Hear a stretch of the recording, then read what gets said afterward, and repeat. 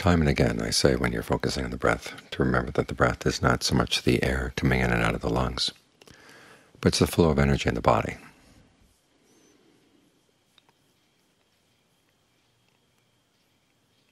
And one of those flows is the flow that allows the air to come in and out.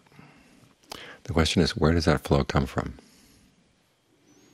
It doesn't come in with the in-breath. It actually comes from the body itself.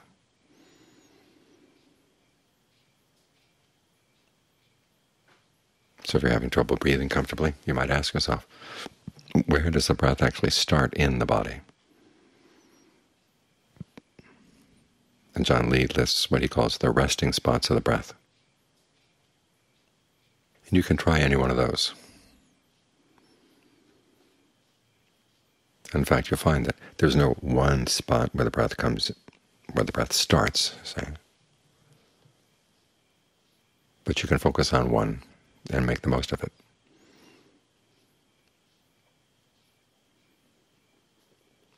Say, for instance, you're going to focus at the tip of the breastbone. You have to relax around that spot so you can allow the breath to come in a way that feels actually good for the body. Because when we have different patterns of tension in the body and then we tend to breathe with those patterns of tension, we just make things worse. You have to remind yourself there is a healthy breath in there. And you're going to allow it to move through the body by relaxing around it and noticing what feels good. At one point, at that spot in the body, you feel like you're breathing in too much or breathing out too much. Be very sensitive and be very on top of this.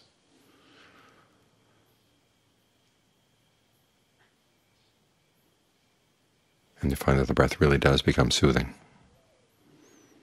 This is especially useful when you have a disease of one kind or another. You can use the soothing breath to work through a lot of the tension that may build up around the pain or the organ that's malfunctioning.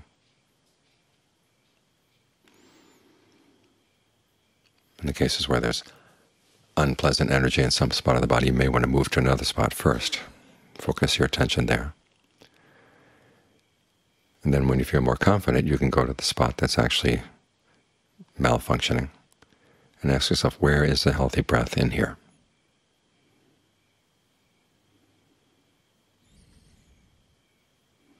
Notice the attitude is not so much you're going to make it healthy, you're just going to allow it.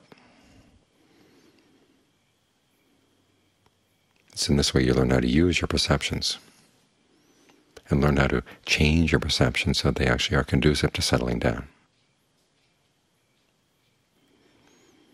As you work with the breath in this way, you'll find that there are lots of different levels. It's like the water table underwater Sokodam. They would build they would dig a well in a very unlikely spot. Here they are at the edge of the ocean, mangrove swamp, part of the tidal flats, and they would dig a well to use the water there. But they had found that there were these different levels.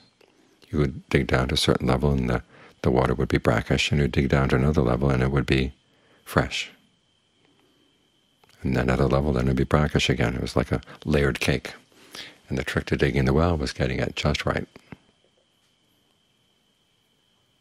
So you found the layer that was good. In the same way, your body has lots of layers, lots of different energies moving around, and try to dig your well down to the spot where the energy is good. And then give it space to maximize it. In Thai they have a phrase, not being able to breathe with your full stomach, which means that there's tension or tightness in the stomach and you don't feel like you're getting your full refreshment from the breath. And again, it's not so much the air going down into the stomach, it's the question of whether the energy is allowed to move or propagate freely through this area of the stomach, so that every part feels nourished by that movement of energy.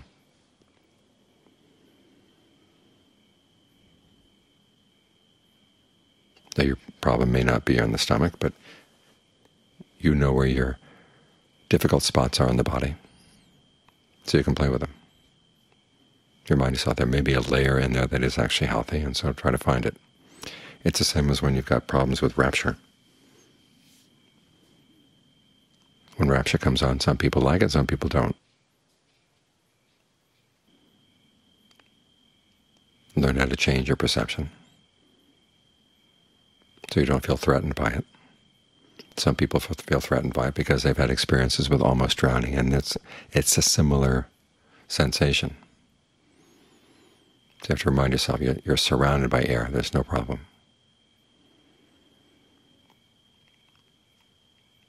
But even then, the movement of rapture through the body is good up to a point, and then there comes a point when you have to go beyond it. And here again, it's the same sort of thing. Find the layer of energy that's not quite so active, that's calmer,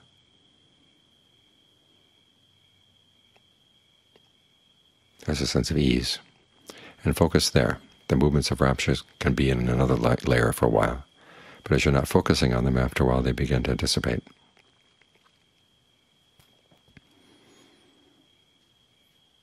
So think of the body as having many layers, and you're going to try to tune into the layer that's right for what you need right now. Some layers are more energizing, some layers are more calming.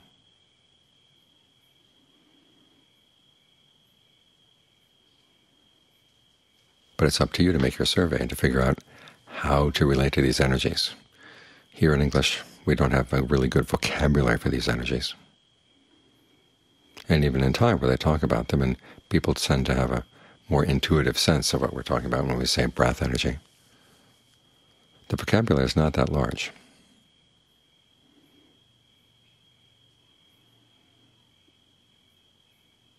John Lee talks about breath energies that spin around in place, breath energies that move back and forth, the visiting breath, he calls it, which is i.e. the in and out breath. And then there's a still breath, the breath that doesn't move at all. That's in a layer there too. He says the middling layers, the ones where we're working with the energies that are there in the body and stay there in the body. They don't go in and out. They help the in and out breath, but they themselves don't go in and out. Those are the ones you want to work with, because they're a good testing ground, both for getting a sense of well-being that really goes deep, deep, deep inside,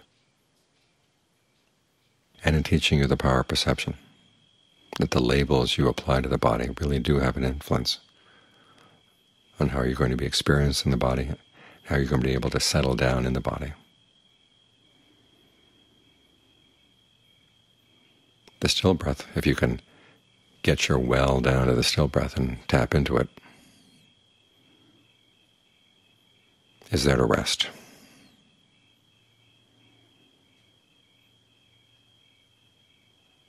And so use that when you need to rest. But you remind yourself the meditation is not all about resting. It's about learning what's going on between body and mind,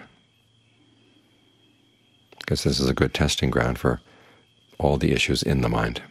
The body is the first thing you're aware of. The body is the first thing that you're moving around, the area of reality that you're most responsible for, and yet it is not self. That doesn't mean you have no control over it. It just means that there are limits. So you want to explore the limits, make the most of them.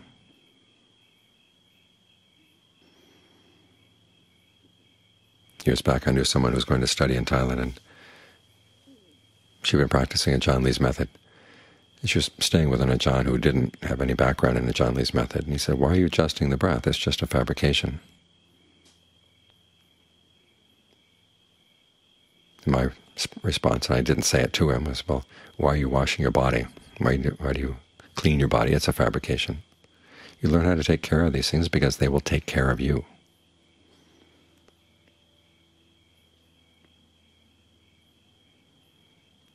And in taking care of them skillfully, you learn an awful lot about the body and the mind, all the 5 aggregates.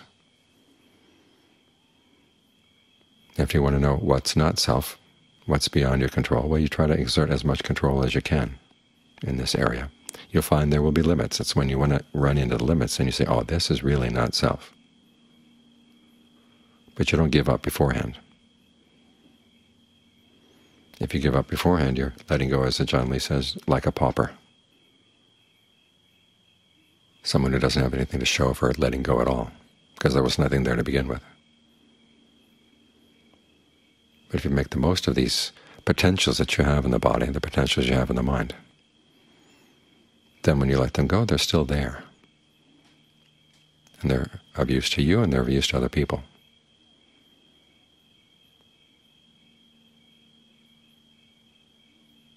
It's like working hard and getting a good car, and then you leave it for other people to use too. You use it when you need to, and you let other people use it too. In other words, you let go of something, but there's a lot of use to be still gotten out of it, as opposed to not having the car to begin with. So explore the potentials you have here in the body for dealing with energy.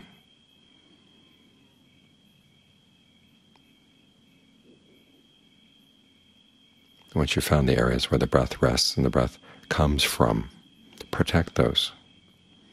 Don't let them get exhausted. Don't let them get depleted.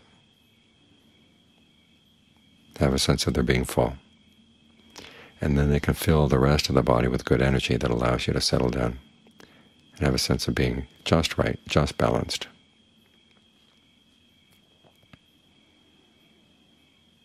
With the pleasure and rapture that the Buddha describes, permeating the entire body.